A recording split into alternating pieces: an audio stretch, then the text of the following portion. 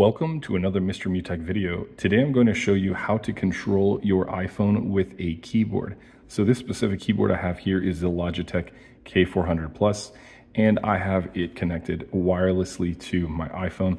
Now I have another video on how I've connected that. So this process is already assumed that you are able to connect this, and now we just simply want to control our iPhone with our keyboard. And as you can see, I have this enabled on this specific device. So you can see the little cursor here.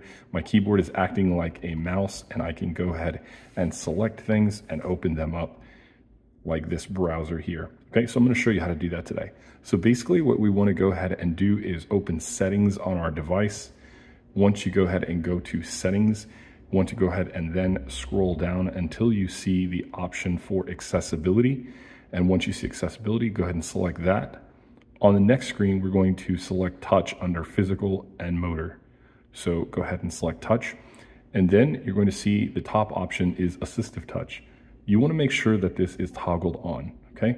So after you toggle this on, you're then going to want to go ahead and scroll down on the same screen until you see the option for mouse keys. Go ahead and select mouse keys, and then you're going to want to toggle on mouse keys if it's off. So go ahead and toggle on mouse keys.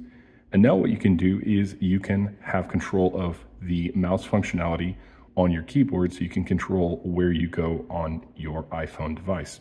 So if you want to increase the speed of that cursor, you can go ahead and do that with these options down here.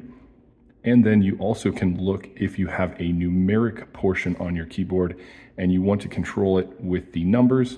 There is a section here that tells you what you need to press in order for that functionality.